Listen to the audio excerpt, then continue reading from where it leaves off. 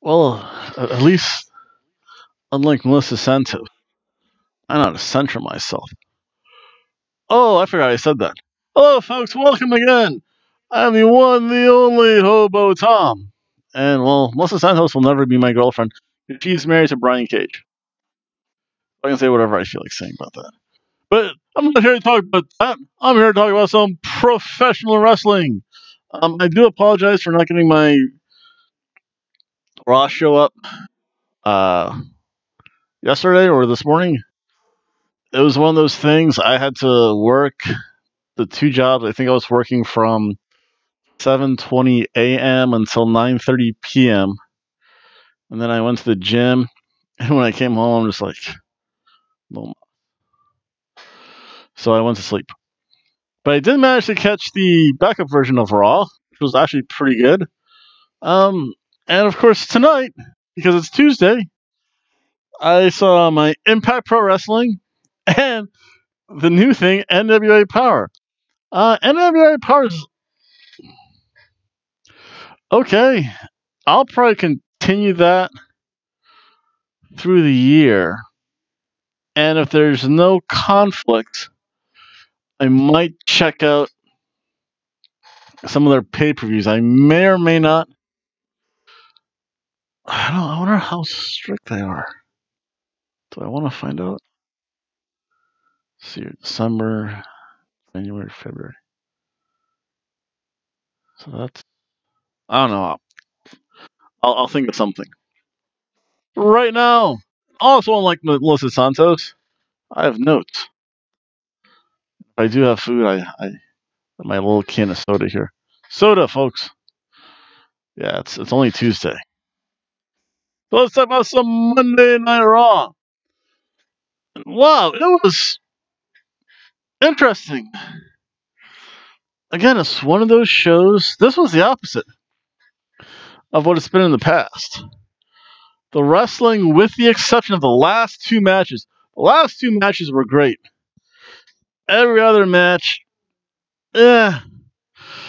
And the backstage segments were actually, no, I don't want to say that because Lana's just terrible, terrible. It was okay.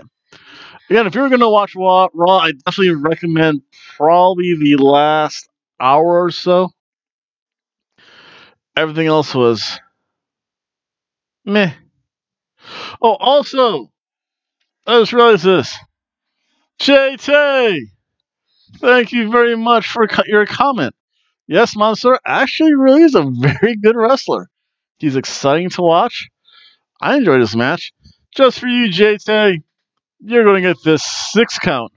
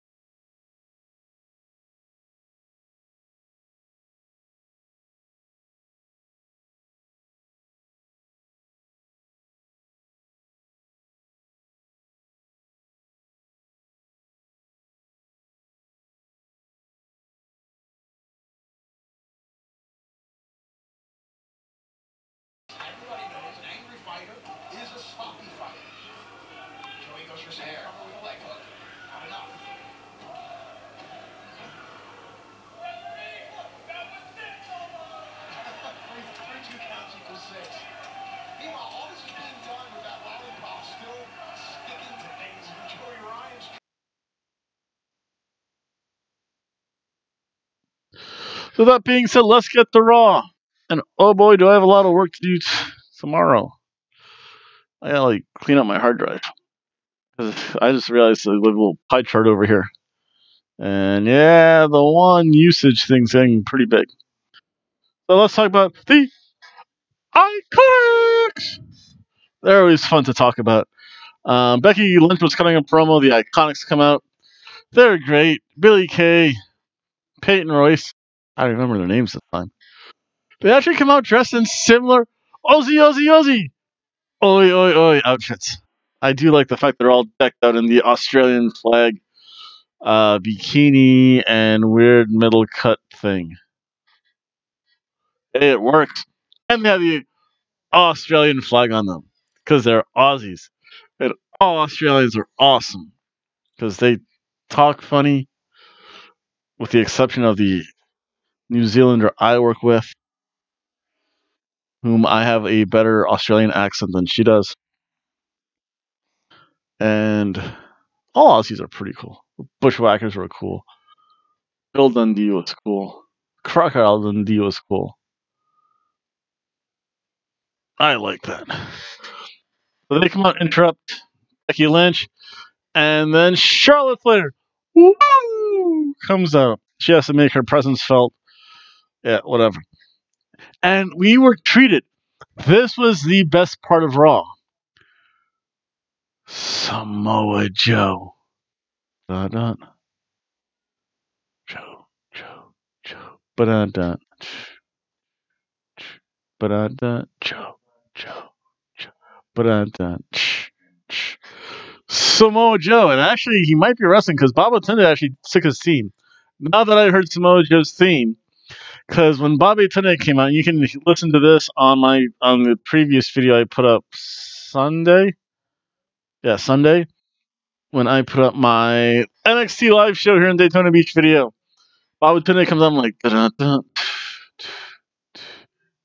da-da-da. Like, I've heard that before. It's been so long we've actually seen Samoa Joe wrestle. I forgot Samoa Joe's theme. There was no. It wasn't the Godzilla theme, but it was pretty close to. And Samoa Joe's theme was the best. The Samoan submission machine. The left hand of God. Who else was one of his monikers? But Samoa Joe, he added so much to all the commentary. Samoa Joe, we're not worthy. We're not worthy. We're not worthy. Samoa Joe's best commentator. If he's been injured a couple times, if he actually has to go into the broadcast area, Samoa Joe is the best. So that would be interesting to hear stories between him and Jerry the King Lawler. And then Michael Cole can kind of moderate stuff. So that makes sense. Vic Joseph still has to go work on stuff.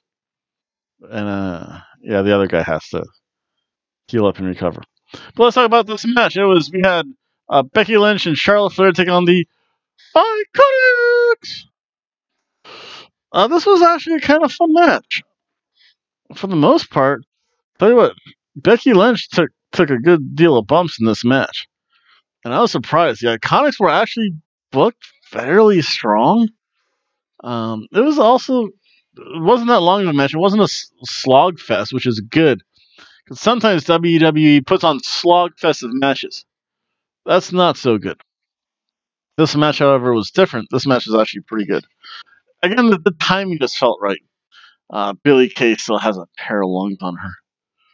I want to know what she sounds like in the bedroom. That has to scare a cat. Wake the neighbors. Terrible thought. I need a girlfriend, folks. I am working on that. Constantly working on that. Again, Billy Kay. Billy Kay she delivered some good news too. That was always fun to watch. Peyton Royce is no slouch either. She's really good. Eventually, Flair does make the tag. She kind of ends the match early. She puts Billie Kay into the figure 8. Billie Kay taps after her. No! Listening to her scream is almost housing. That's not good. Or is it? The cold's getting to me. And the lack of sleep is getting to me. But again, this was a fun match. So Billie Kay does tap out to the figure 8 that Charlotte put on her. Again, a fun match. And then all of a sudden, NXT shows up. NXT. The NXT women show up. We have another NXT invasion angle. They start to fight in the crowd.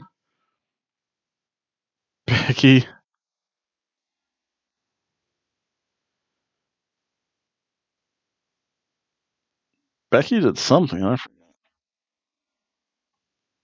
But Becky leveled. Oh yeah, Becky will just like back some security guy. Enhancement talent, folks.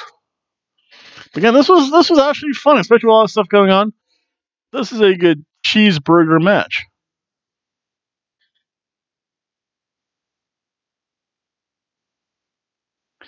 Then we had Ryder and Hawkins. They show up for a promo. I guess they won something in Germany.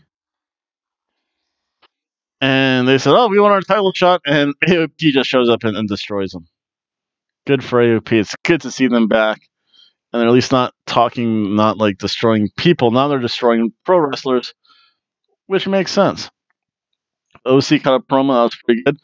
And then we had Carl Anderson taking on Humberto Carrero. That was actually fun, and the crowd must have heard all the stuff about CM Punk being on the one WWE Talking Smack show or whatever talk show they do.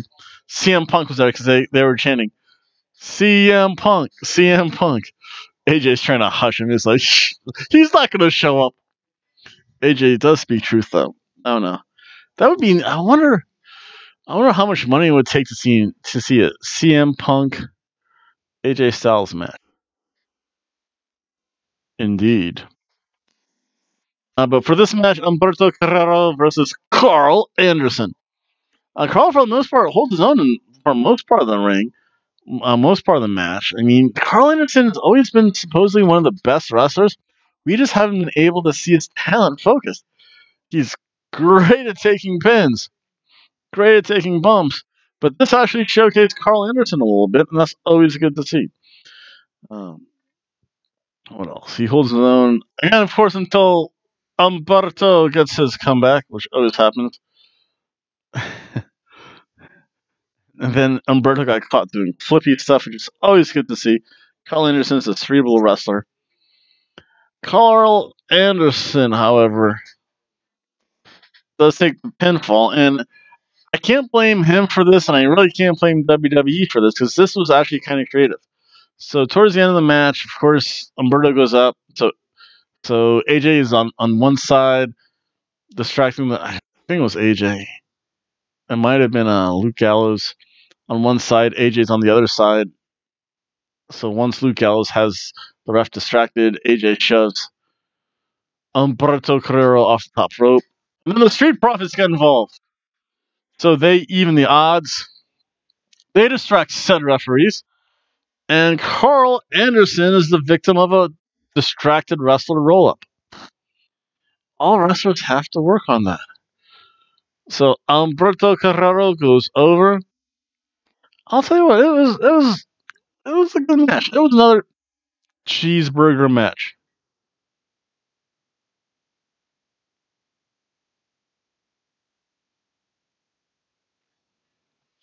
Then there was a Seth Rollins promo. Seth. Why, Becky? What? Besides the money and the fame, why? Then Lana was there. She has a restraining order against Rusev. She has to learn how to ditch that Rusev accent, that fake Russian accent. The rolling of the R's like a Russian. Actually, I don't even know if Russians roll the R. I know Spanish people do. They roll the R's. Because I can roll my R's better than most Puerto Ricans. Which is probably terrible. And then this led to Bobby Lashley versus No Way Jose. No Way Jose. It's always good to see No Way Jose on TV. He was fun in NXT. No Way Jose gimmick obviously has some limitations though. 24/7 belt at best. No Way Jose kind of starts the match fast, but Bobby Lashley finishes the match even faster. He finished it with a full Nelson slam, which is good to see. So now he has something different than a spear, which is good.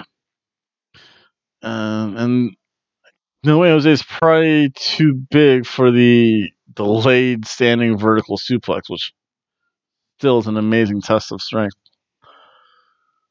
Oh yeah, I'll mention that next. But it was a squash match. But No Way Jose being the jobber, he got his licks in.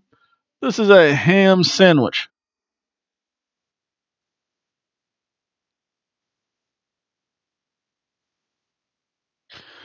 And then, oh my, did we ever get a makeout session with Lana? Lana has that fine booty, not a fat ass, and not the PH kind either. There's a fat ass, and just being a fat ass. There is a difference. Learn voice inflection, folks. Then we had Seth Rollins taking on Andrade Cien Almas El Idolo. This was so fun. I'll tell you what, Samoa Joe, I can't say this enough. We're not worthy. We're not worthy. We're not worthy. Samoa Joe is best. Scott Steiner's probably most entertaining, but Samoa Joe is best. I need to get a notebook too. This flimsy paper stuff doesn't work. Doesn't sign up for it though. But again, with this, as Lena Vega comes down and cuts a promo, for this match, it would have been. This is actually kind of a fun match until Seth gets involved. Yeah, saying that in Seth Rollins' match is kind of redundant because Seth reverts to WrestleMania, arm bars and headlocks. I don't want to. Luckily, I could fast forward through the 5 minutes of arm bars and headlocks that Seth did. So the match seemed a lot slower. But then my question is, Seth can run like a racehorse. Andrade is amazing at speed. Why do these two have to have such a slow plodding pace? So it's not fun to watch, and it's a slog to watch. Um, Vega eventually does distract Seth, and actually Seth, someone finally. The good thing that Seth did is that someone finally caught Selena Vega. Because Selena Vega's 90 pounds, soaking wet in hockey gear. Seth, granted, he's probably 210, 220 maybe. Yeah, a 90-pound woman shouldn't be flinging around a 200-pound guy. Physics don't make sense. This, however, does make sense that Seth actually caught her. Said, don't do that. She's like, you can't touch me. Yeah, guess what, Selena Vega? Don't jump into Don't wrap your legs around Seth's head. That sounds so bad. But we'll see more. We'll hear more about that later. Yeah, Seth. That's okay. Andrade, he does get off. He does reverse the buckle bomb once, but not the second time. That's always good to see. He did the Three Amigos into a near fall. And then, wait a second. This is an all-around death to finish, baby. You know why? The Lucha House Party come in. They jump pull Seth Rollins. And you know what that means? Seth Rollins loses. And then, because the Mexican luchadors, Andrade was like, what's up with that? And then they jumped Andrade. So they're from SmackDown because they had their SmackDown shirts on. Lucha House Party beat them up. I don't know. It was just a ham sandwich of a match.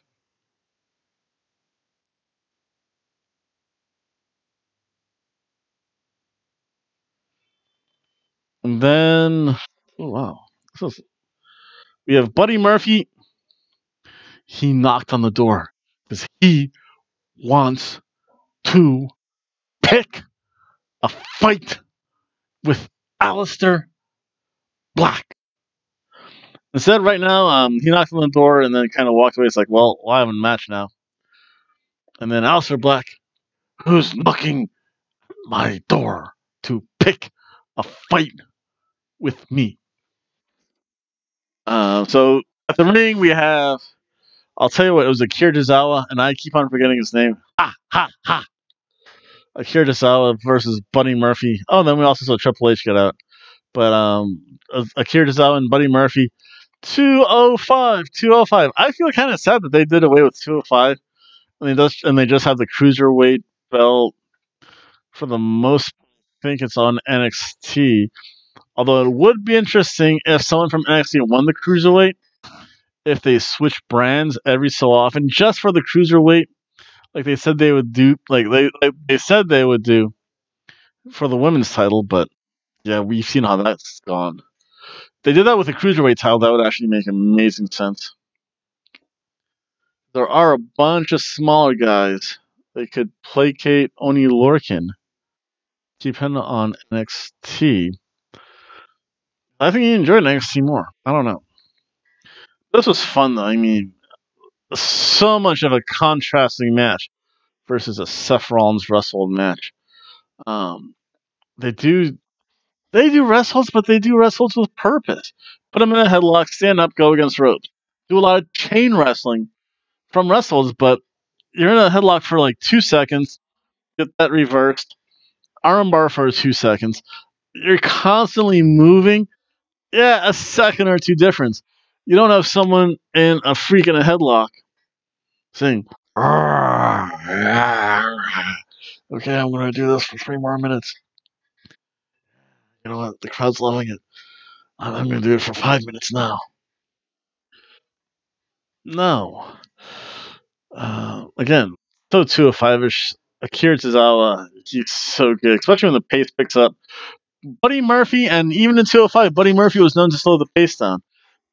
It makes sense, though. Buddy Murphy is built a lot more muscular than Akira Tozawa is. Akira Tozawa is a flyer. He did the senton to lower back. All Akira Tozawa needs is the headbutt to the wrist, and his moveset would be complete.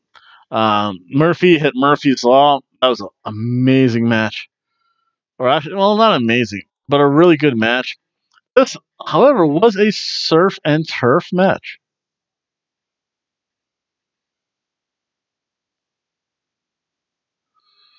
And that brings us back to the door.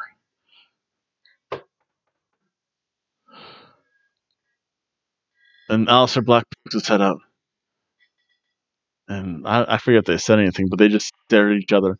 So therefore, they're going to have a match. And that should be actually pretty fun.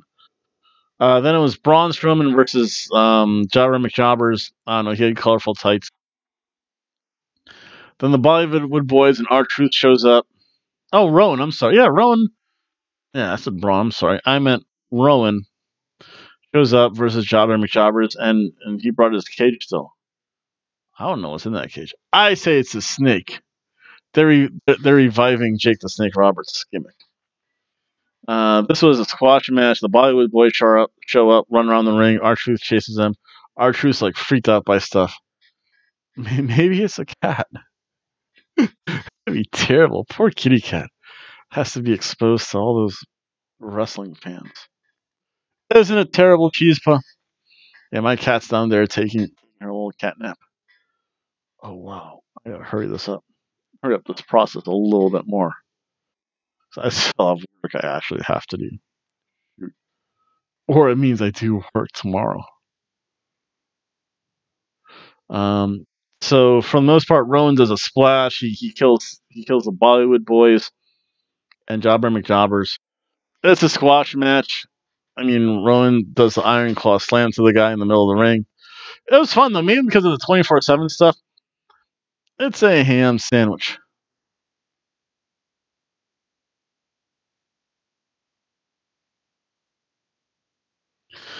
And then we have a Randy Orton promo.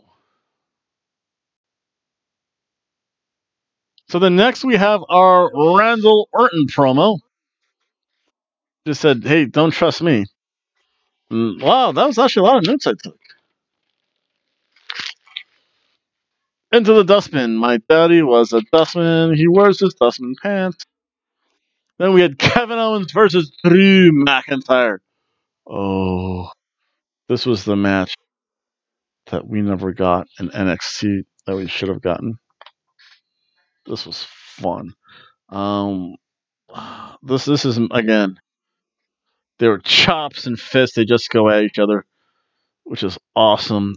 Drew, when it starts off as a brawl, gets tossed out the ring. Starts to beat up Kevin Owens outside of the ring. That makes sense though. Drew McIntyre's manly man. Kevin Owens is everyday man. So that kind of makes sense. Drew's just a freaking brawler and a half. When they're brawling, Drew gets the better of it. When it's more of a wrestling match, Kevin Owens gets the better of it.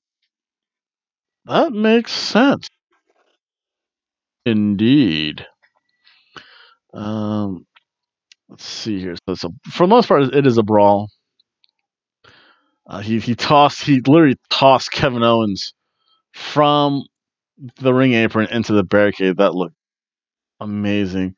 To counter that, Kevin Owens eventually collected himself to the cannonball to the outside onto Drew McIntyre. Amazing. Kevin Owens again gets beat up a lot more on the outside. He rolls in after a 9 count, which is pretty good. Eventually, he comes in again, collects himself. Frog splash, but Kevin Owens, nope. Drew McIntyre kicks out of that. The pop-up power bomb onto Drew. Whoa! Drew McIntyre kicks out of that too. That's awesome. All this time, Drew McIntyre is actually evading the stunner because the stunner is the most devastating move next to the distracted roll up. Then Drew McIntyre hits the Claymore on Kevin Owens. Kevin Owens gets his foot on the rope. Good stuff to see. And then Drew McIntyre eats a stunner. However, for this stunner, they're too close to the ropes. Drew McIntyre gets his foot on the ropes. Oh, fight forever. This was great. Eventually, Drew McIntyre hit a double arm DDT. Kevin Owens did come back, I think, with a final stunner. I think from the highlights, I was kind of skipping through stuff and I was getting ready for the gym a little bit. I want to say Kevin Owens won this match, but then again got beat up by some NXT people. So, but again, overall, I'll tell you what. This is why I say the end of the show was kind of the best. All minus the next. Well, even that match was kind of fun. But this was a surf and turf match.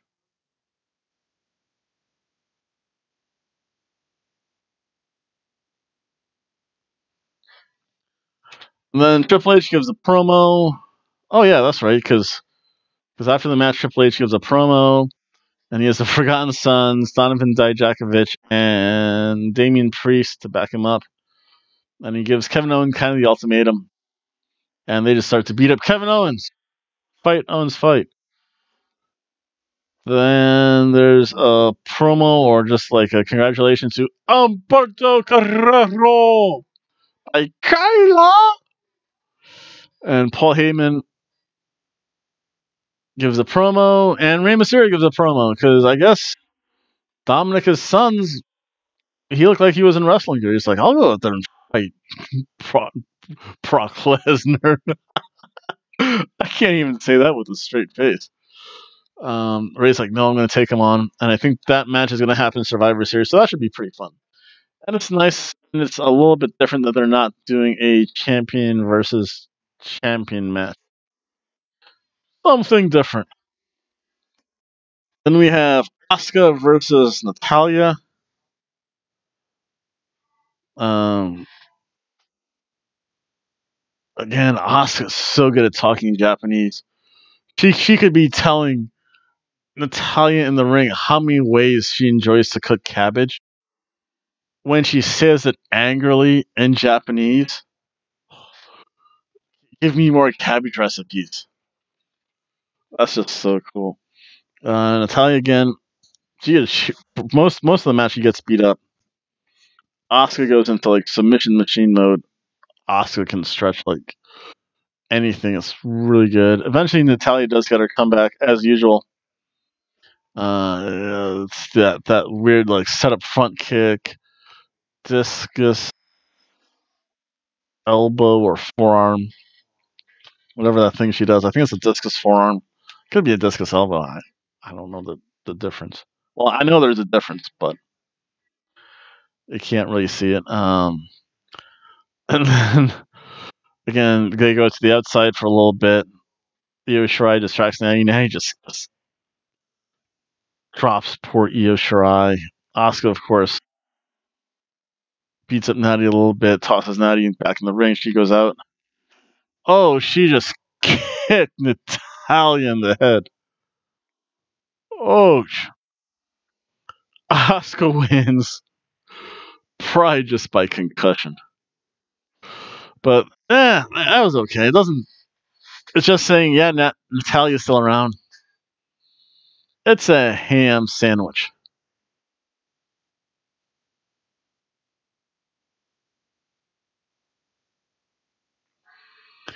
And then in the main event of the evening, we have Randy Orton and Ricochet taking on the Viking Raiders. Oh, wow. I think Ricochet teamed with War Raiders once in New Japan. Don't think he ever faced the War Raiders. Because Ricochet was part of Taguchi Japan. And Taguchi Japan is like the goofy faction. So they might have faced the War Raiders. They more than likely, I think, the War Raiders teamed up with Taguchi Japan in one of their like 10-man tag opening of Wrestle Kingdom or Sakura Genesis matches. But it felt like a New Japan match. And for some reason, I think Randy Orton was enjoying this. So if Randy Orton ever does leave WWE, he might wind up going to New Japan because I think he would actually fit that style really good. And he does all the stomps and everything, the RKO out of nowhere, that on Naito, and if Naito a real reason to lose at least. I don't know why they job on Naito so much. He's freaking awesome. Randy Orton versus Yano. Oh, Yano would just frustrate the heck out of Randy Orton. Yano could eat a loss from Randy Orton and probably enjoy it. And Randy Orton would probably really enjoy that because it's something different.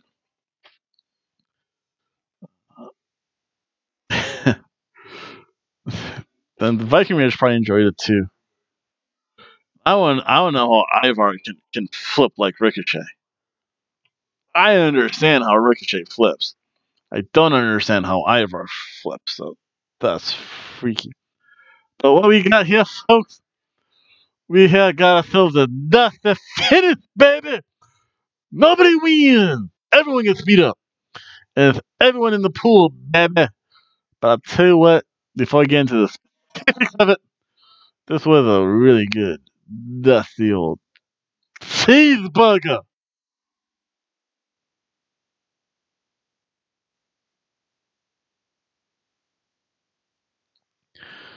Then NXT show up, they beat up everyone. RKO's for everyone. SmackDown shows up. Everyone in the pool.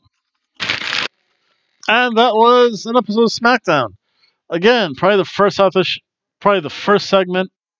Not even the first segment. It has to be after Triple. Oh wait, it does have to be after Triple H shows up. The show gets better. Coincidence? For a cheeseburger show?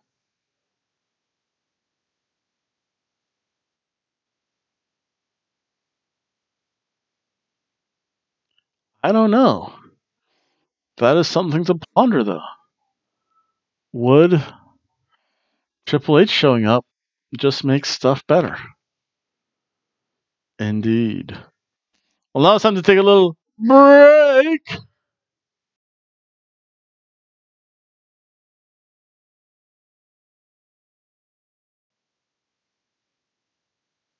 Is this running? Oh, yeah. It says stop capture. So now it's time to talk about Impact Wrestling. Now that we're back from our little break. Remember, this is like a triple feature show. Impact's really fun. I don't know what it is about Impact. They do their women's division right. NWA actually kind of does their women's division right too. So I can break this show down in two halves. You have the normal show, and then you have the gauntlet. The gauntlet takes up like a whole hour, which is really good. So the show starts off. It's a tag team 4-way. I wonder what they're going to do with this because it's just going to have. I'll get to that later. That's just funny. But I can't even say it with a straight face. I wonder if the Rascals are going to hold all like the minor belts because I know Trey has a shot at the X Division belt. And based on what happened in this match, some team could have the Rascals. Spoiler alert! Could have a shot at the tag team belts again. So it starts off, we have the Rascals. So it's a 4-way dance. The Rascals versus Desi Hit Squad versus the Deaners. Woo! Versus Reno Scum. I'll tell you what, it was neat in the fact that their tag team division is actually pretty good. The men's division's so-so. The really good is comparable to the really good of AEW and WWE. Impact, I don't know. They're building their tag team because you always want to know who the next tag team is. The thing I like about this is that either one of these four teams could have won it, and you're like, well, who's going to win? Is it going to be the Rascals? Well, Trey's mom's there, but the Desi Hit Squad, they've been getting heat from Gamma, and the Deaners, they're the Deaners, and Reno Scum, they've actually held the belts before, I think. So it's one of those things you're like, I don't know who's going to win. That's good because it's not predictable, and that means I want to watch it. I want to watch it. That's a good thing, folks. So we start the match. I think eventually every team in the first 5 minutes gets involved with double team moves from every team. It's fun. And who could win? It's unpredictable. It's good. Reno Scum's the best. Only because they stole the Bushwhackers battering ram. I like when I see moves that make me chuckle from my youth. Like the Bushwhackers battering ram. That's fun. And they did the pity, which is what the Nasty Boys used to do.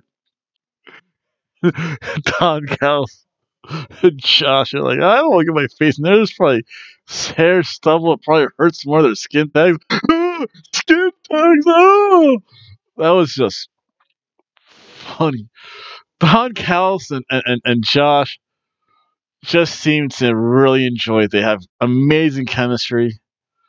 They might be the best commentary team around. I mean, minus anyone you pair with Samoa Joe. Gee, Don Callis and Samoa Joe with Scott Steiner as ring announcer. Oh, that's a dream matchup. That I think. Oh no. Oh no. Yeah.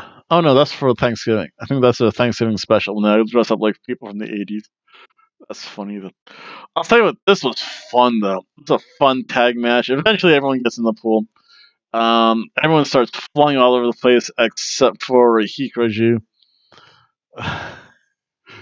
he just he's just like, no, I'm not gonna do a dive for you people. But then Wentz knocked down Hikaru, so Rahik's on all fours by the ring.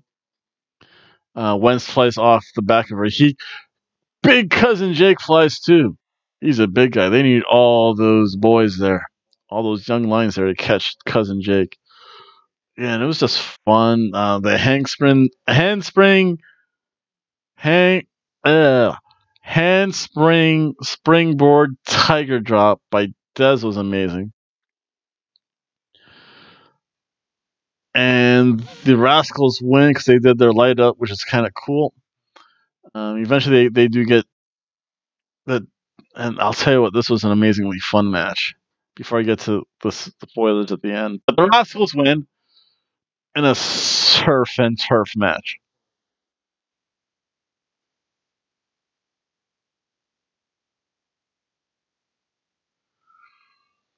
Then the Rascals get jumped by Reno Scum, so Trey shows up, and every so often they would show Trey's mom in the crowd.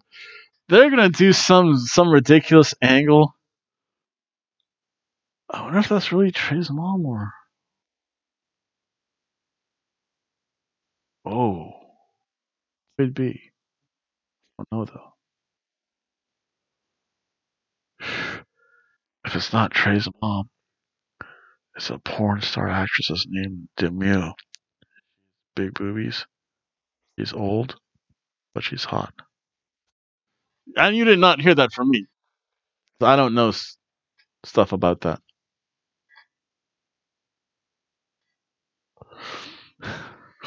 But so again, Trey comes in, makes the save against Reno Scum, and then Ace Austin shows up.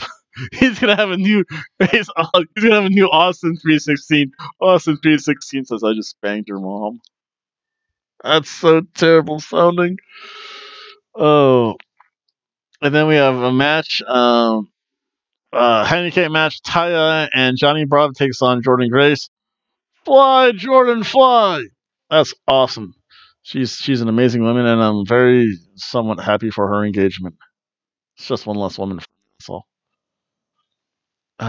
Bravo eventually gets worked over a lot, and Ty just. I don't know how else to put this, folks. Ty just slaps her in the tip. Like, but like right in the middle, too. Like, she just like slaps her.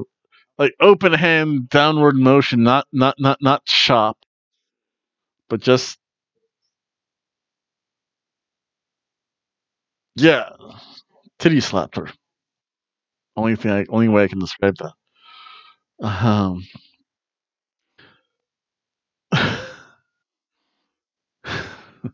Taya gets sick of this match a little bit. Again, being the heel woman who wants to keep her belt, she starts to leave, leaving Johnny Bravo in the ring. Johnny Bravo picks up a stuffed toy dog with a band-aid on it. He throws it at Jordan Grace, or I forget. Jordan Grace somehow got. I know she grabbed it out of his hands probably and just punted it in the crowd, and people booed her. He booed her for kicking a stuffed toy. Eventually, she dropped Johnny Bravo and hit a running Vader bomb. Jordan Grace wins. This was fun enough. This is a ham sandwich of a match.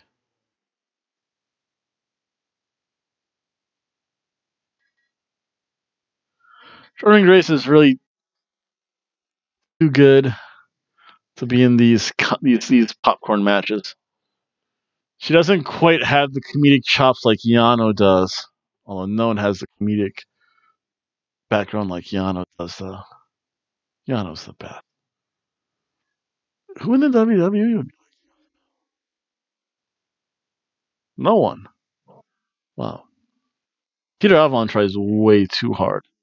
Yano does it so naturally. Then we have the Great Gauntlet in the back. He belittles the Desi Hit Squad. You see Falabala. Falabala is just like sitting on the steps eating his food from catering. Because I've heard interesting things about Impact's catering. If you ever go to YouTube and listen to the AJ Styles interview when he first came to WWE, he said the one way you can tell how good a company is by the catering. And WWE has great catering. He hinted at the fact that Impact or TNA did not have great catering. They would get the ham they would get the ham sandwich, whereas WWE has like prime rib. Big difference.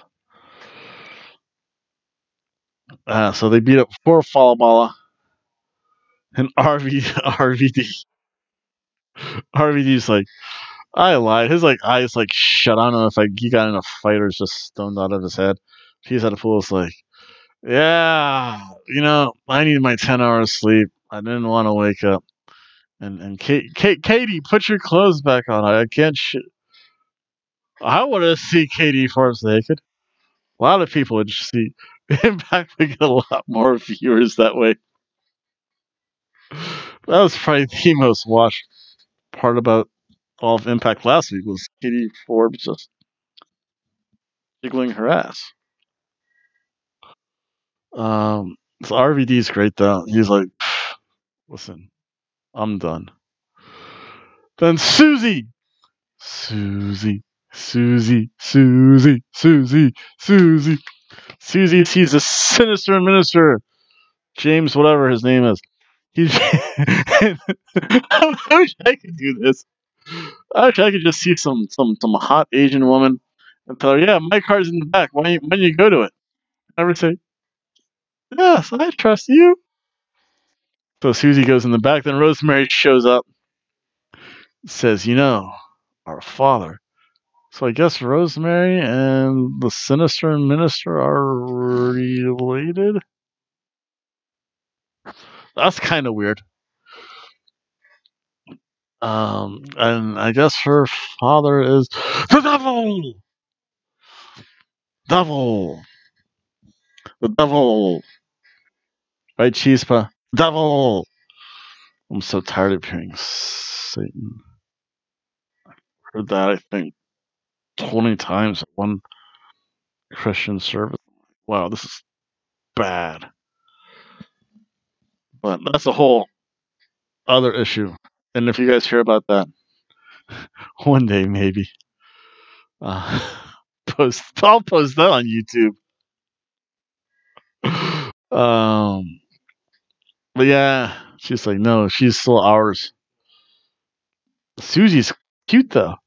Even the Daners think like she got cute.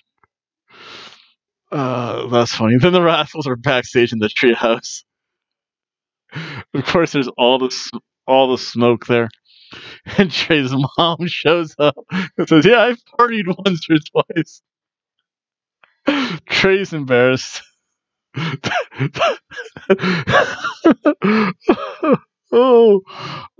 She said this wrestling's tough. She told Wentz to go call her. His mother's like, I don't have my cell phone with me.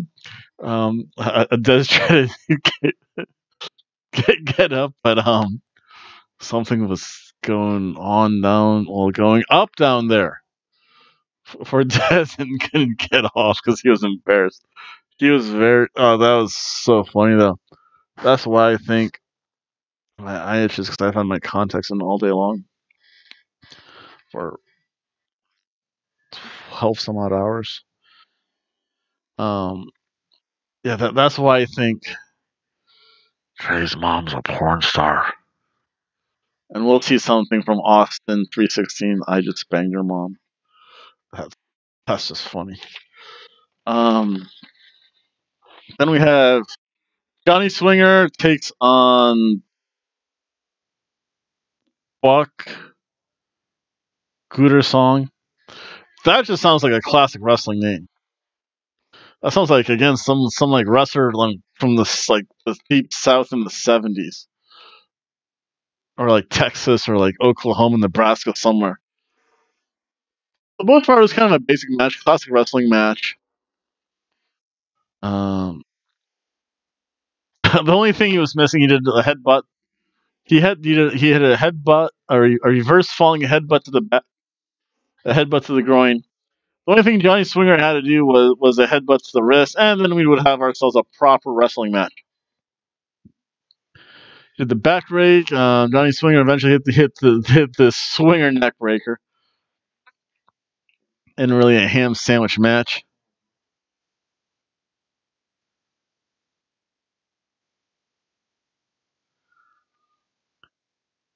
And then Ken Shamrock shows up because Johnny Swinger thought he would rib the new guy. You don't you do not rib any guy that like took on Gracie. And if the last name is Shamrock, do not want to drop a number 2 in their back. Very. Yeah, so Johnny Swinger got the heck beat out of him by Ken Shamrock. And then we see Johnny Swinger going backstage talking to all people with Joey Ryan. Oh, those two are the perfect tag team. Oh, wait. They are the perfect tag team. Impact's going to have a fairly stacked mid-card tag team division. Indeed. And then we get to the elimination matches, which is the same thing as saying a gauntlet match. But gauntlet match would be gimmick infringement because only WWE can take gauntlet match. So it starts off with Moose, and Daga. This was a fun match. Daga's definitely the faster, more agile. It is a flying flippy stuff. It was a handstand springboard moonsault. I got that right. It was a fun match. Again, Moose would slow it down, as typical as Moose would do, being the much bigger, stronger wrestler. For the most part, it was a well-paced match, though. I mean, when it was fast, Daga was in control. When Moose slowed it down, he was in control. A good back and forth between the wrestlers. Moose missed the go to hell, but hit the jackhammerless spear on Daga. He gets the win. He gets to move on. This was a good match. This was a cheeseburger match.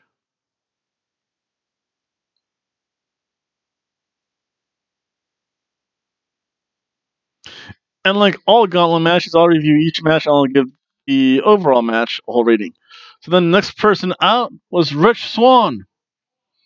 And the Canadians weren't chanting Moose, they were chanting Deuce or Douche.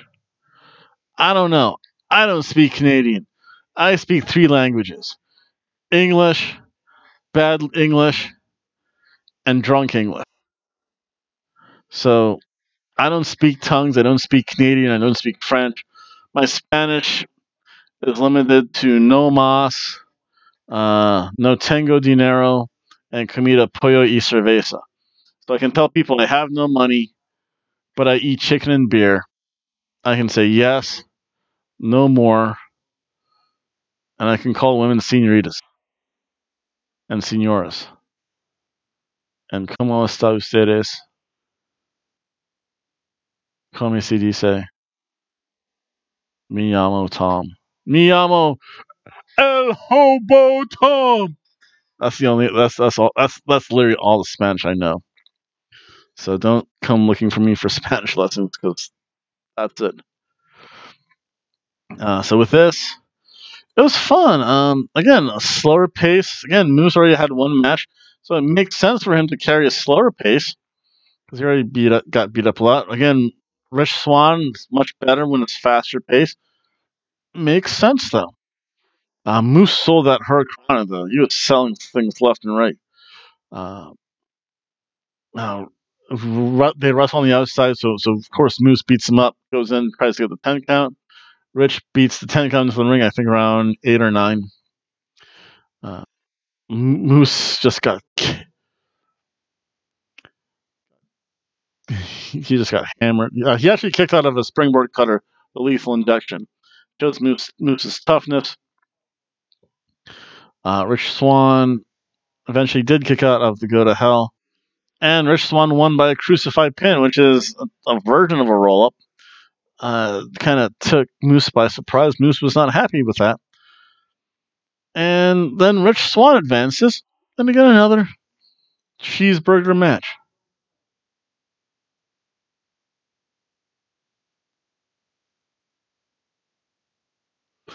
And then true fashion, because the heel lost. The whole crowd goes na na na na na na na na. Hey, goodbye. Na na na na na na na na. Hey, goodbye. Moose was not happy with that. Then Big Mike Elgin stepped in the ring, and oh wow, and Rich had that. Why? The why me look. Yes, everyone's seen the why me look. Like when your boss shows up and says, I want to see you in my office.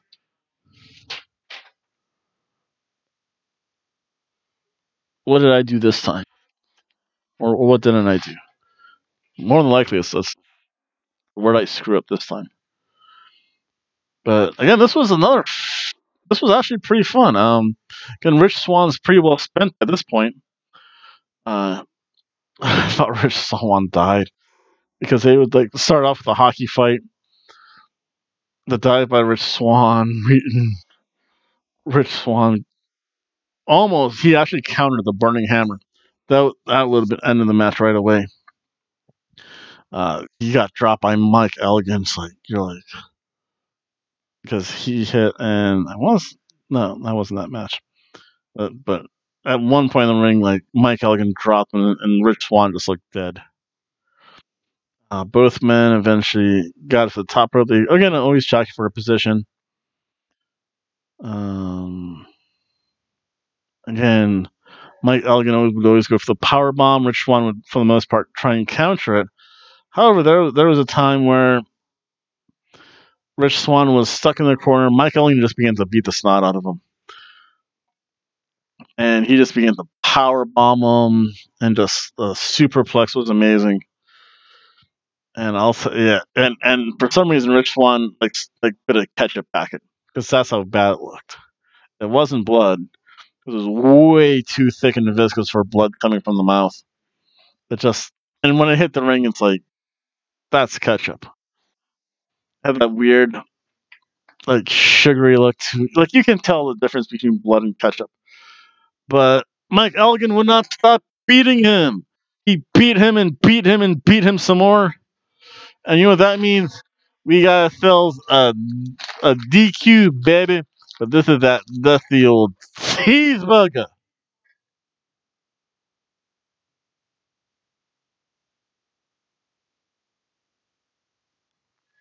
And it was fun. Mike Elgin, he was pissed off at somebody. And then so Rich Swann's in the ring, and Brian Cage shows up. And everyone's like, oh, Rich Swann is going to just give up. And Brian Cage is like, really, Rich? And Rich Swann, no, he just started to attack Brian Cage. Bad news for Rich Swann, though. Rich Swann, eventually they got tossed to the outside.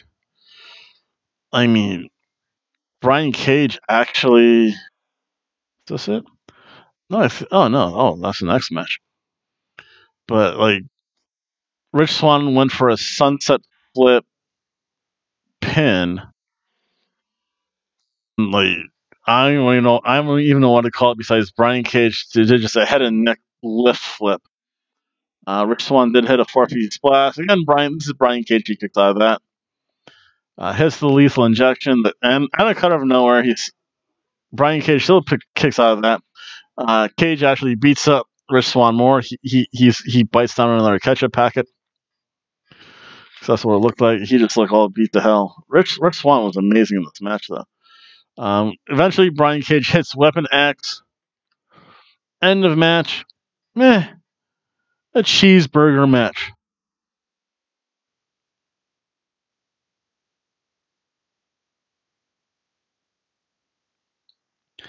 Then the final participant, Tessa Blanchard, shows up.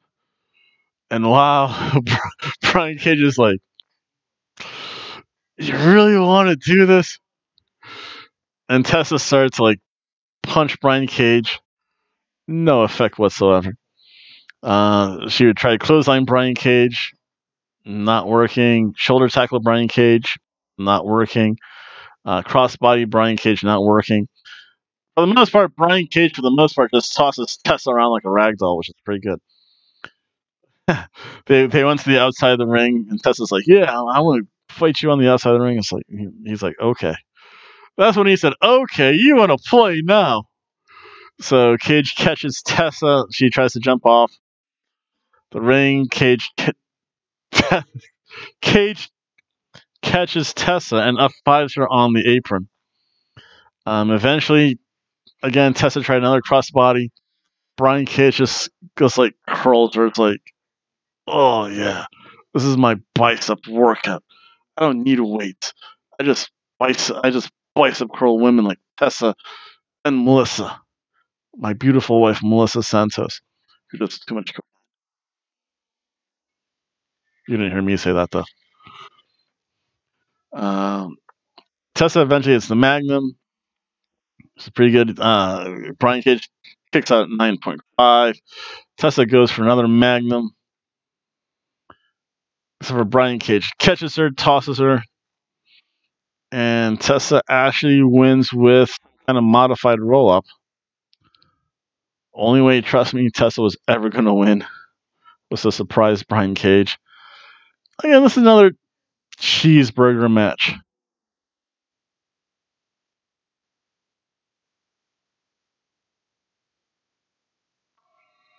And overall, the Gauntlet match was actually pretty fun. Rick Swann kind of hammed it up a little too much for me. And watching Tessa beat Brian Cage was really not realistic. But overall, the Gauntlet match, it was a cheeseburger of the series.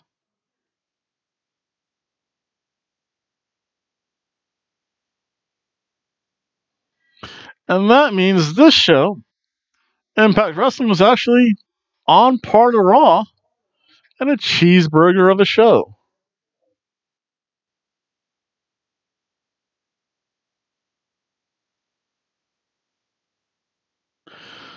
So now, it's getting a little on the late. Wow, it's getting a lot on the late side. I have to get stuff done. There's one more show to do. It's time to take another break.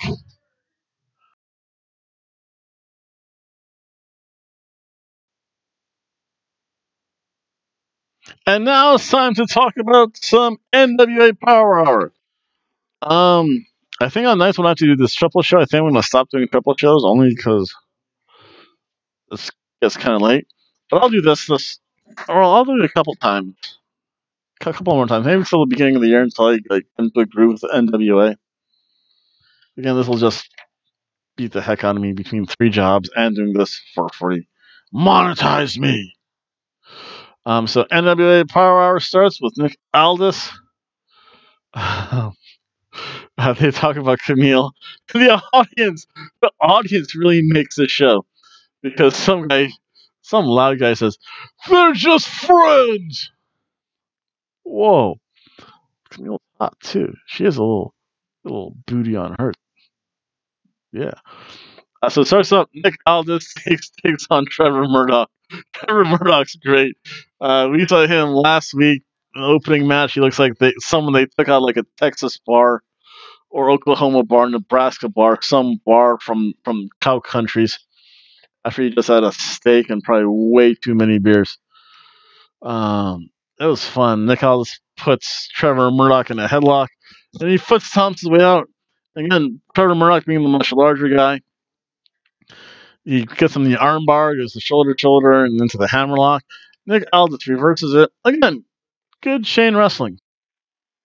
Uh, then Murdoch started to throw heavy right hands. He body slammed him like poor Nick Aldis like 3 times. Body slam mania. The full Nelson slam, and then a bulldog from off the top of the rope. But Nick Aldis is by the ropes. He gets his foot up on the rope. I don't know why Trevor Murdoch tried to do this. He tried to do a missile drop kick, and he seemed to slip. I hope that was expected because, or he's not used to doing it because Nick Aldis tried to sell the catch of the leg and put him in the Texas Cloverleaf. And Nick Aldis, even though this was a non-title match, still wins. And I'll tell you what, NWA is not bad. It has that old school AWA feel. This was a cheeseburger of a match.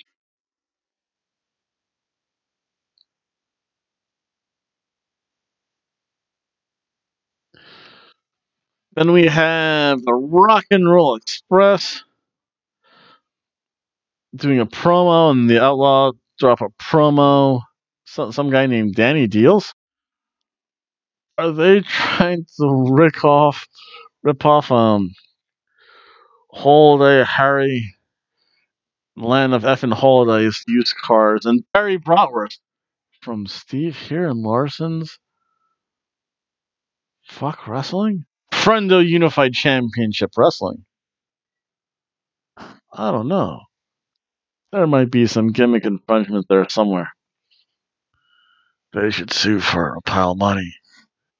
Give me a founder or consultant fee for reminding them of this. I'll take a shiny quarter any day.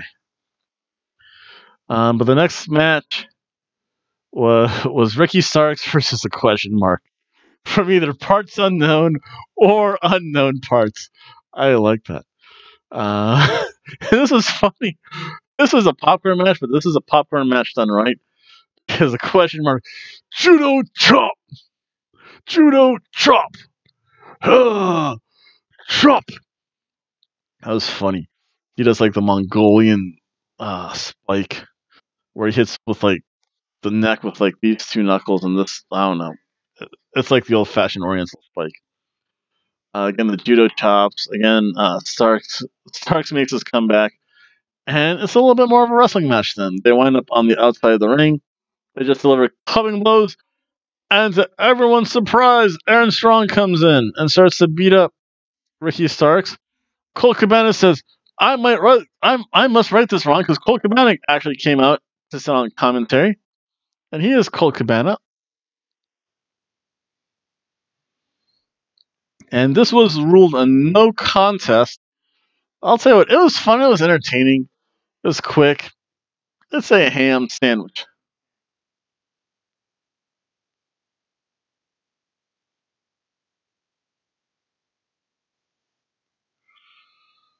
Then Eli Drake comes out, does a promo. The crowd doesn't care. The crowd just chants, question mark, question mark, question mark. And then Mr. Anderson. Ken Anderson shows up. And he just beats up Ken Anderson with a turnbuckle. That's assault in most states, folks. And then, oh wow. Oh, I have to mention that. That was funny. We had Allison Kay and Ashley Vox taking on Thunder Rosa, cha-cha-cha. And Marty Bell. Again, Ashley Vox seemed to give her jacket to Jim Cornette, and Jim Cornette says, like, oh, I must be mistaken for a valet. Only if you're an old school fan of wrestling do you actually know what valets are. I don't know. I just heard Mamacita. I don't even know what Mamacita means. I don't even think it's appropriate for me to ask any of my Hispanic female coworkers what Mamacita means. I make it fired. That's no joke. I can't say you have a great tushy, sweetie. That would get me definitely fired. What was it El Drunko said? You have a nice looking tuchus. Or something like that. I forget. I even said that. Well, El Drunko said that. Again, be careful, especially if El Drunko meets up with the corporate Tom in the Daytona Beach Bumfight League, which we'll see again for Thanksgiving Day. Or Yeah, happy drunksgiving. And I'll get into that video later. So again, it was a standing switch into a drop toe hold by Allison Kay. I love it when I see real wrestling holds. That always bumps up the rating a little bit. Marty Bell again, being the heel, she's going to be heavy striker, not so much the wrestling. I'll tell you what. They did the double team where the one person where Thunder Rosa put her foot up. Marty Bell drove Allison Kay's head into said foot. Oh, again, old school NWA action. It's always fun to see. And again, there was a hair slam, and wow, there was a kick right to the tits. What is the theme for tonight? Is this like slapping women's tits or something? Booby strikes. Fox eventually does make the comeback. Allison Kay gets a hot tag. Her and Thunder Rosa get into a hockey fight. There's a superplex. Allison Kay superplex Thunder Rosa. Then Melina shows up. And once I saw that, I'm like, oh, there's going to be a distracted wrestler finish. And guess what there was? There was a distracted wrestler alligator clutch by Thunder Rosa onto Ashley Vox, who is the NWA Women's Champion, I believe. Thunder Rosa is happy. Marty Bell's happy. They beat up Allison Kay and Ashley Vox more. Melina gets in the ring. And then someone like plays a drum. I don't get that drum. But this match was fun. Again, it's another good cheeseburger match.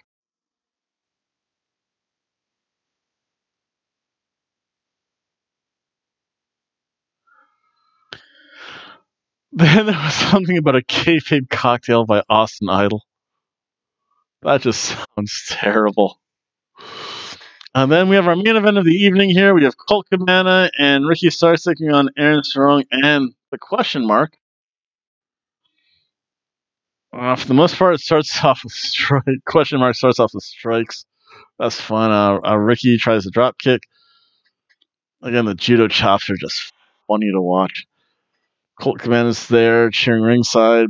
Aaron Strong. Colt Cabana got tagged in. Aaron Strong got tagged in. He just starts to run around the ring. He needs to perform the headbutt in the wrist to start the wrestling match. Again, the wrestling match doesn't start until there's a headbutt to the wrist. then the question mark songs is the Mongrovian Spike. I have no idea where they got that name from. Then it was the fifth trading of chops, and this was a different trading of chops. What would happen is that Aaron Strong would come in, give the judo chop. The crowd boo. Aaron Strong then tags in the question mark. Question mark gives a judo chop. Yay! Much to Aaron Strong's dislike. So he'll tag back in. Boo. Tags in the question mark. Yay! So that was different. I like different stuff. And then Colt Boom Boom Cabana comes in. He gets a hot tag. Beats up. Oh, I didn't forget. Oh, that's right. He beats Aaron Strong. Grabs him by the scarves. Why do heels wear scarves anyway? Why don't faces wear scarves? That must be a heel thing. From there, again, Cornette just rips this thing face because they were just doing hip checks. And Cornette's like, well, at least they're not sticking each other's ass in their face. Oh, and Aaron Strong, by the way, moons the crowd too. We had a full moon over Hotlanta that day. Again, he just rips. Oh, Ricky starts to rip the mask. That's a no-no. Eventually, he does get hit by the Mongrovian Spike.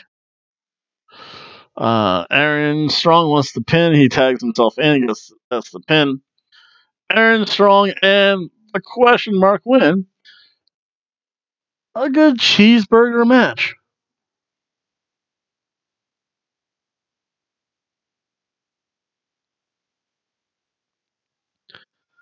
And then James Strong has a promo to close the match, and Camille, who has some long legs, whispers something to James Storm, and he turns all happy. He's gonna and walks off. And that was NWA Power Hour. Wow, that was a quick show. Not a lot of wrestling. The promos are really quick and simple. And that was a full show, folks. Again, I'd like to thank you if you hung around and watched. For I am the one, the only Hobo Tom. Yeah, normally I'm here Monday, Tuesday, Wednesday, Friday. This Thursday I'm going to have my predictions. Tomorrow I'm going to have my AEW show up at its normal time. Thursday I'll get my predictions up for War Games and Survivor Series. Friday it'll be SmackDown. Saturday War Games and Sunday Survivor Series. And then it'll be Monday. Well, actually we'll do Monday, Tuesday, Wednesday. Show Thursday, which will be the Daytona Beach Pump Fight League, run by this guy, Hobo Tom. And then Saturday, and then I think there might be something the first of the month. I forget. But then, you know what happens the 30th? My band's lifted. Yes. Yes. Yes. Yes. Yes. Yes. Yes. Yes. Yes. Yes. Yes. So everyone have, probably by the time this is up, a good morning or day. Bye.